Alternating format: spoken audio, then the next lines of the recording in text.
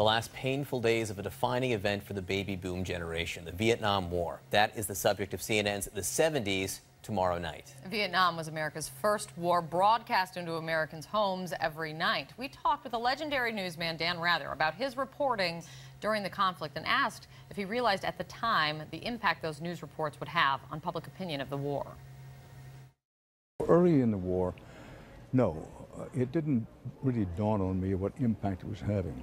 But having covered the war and then come back to coverage of the White House, and the contrast between what the President of the United States and the White House were saying about the war and what I knew myself, having walked the ground and seen the war, there was such a gap that I said to myself, public opinion is beginning to come around, and one reason they're beginning to come around is because people do see the war up close and personal. It's so fascinating, too, because when you talk about Vietnam, particularly as you move on in the 70s, what Americans watched on their TV was withdrawal, retreat, almost, and failure. The vivid images of the helicopters leaving Saigon.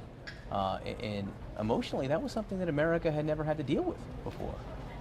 The pictures of the chaos in Saigon, it wasn't just the retreat.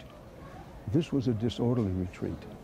It was a common thought about, this is the United States of America.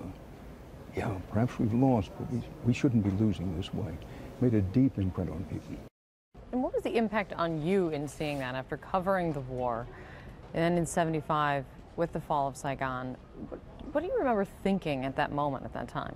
I was thinking, all those lives lost, all those young men coming back without their limbs or unable to see, all those flag-draped coffins, for what?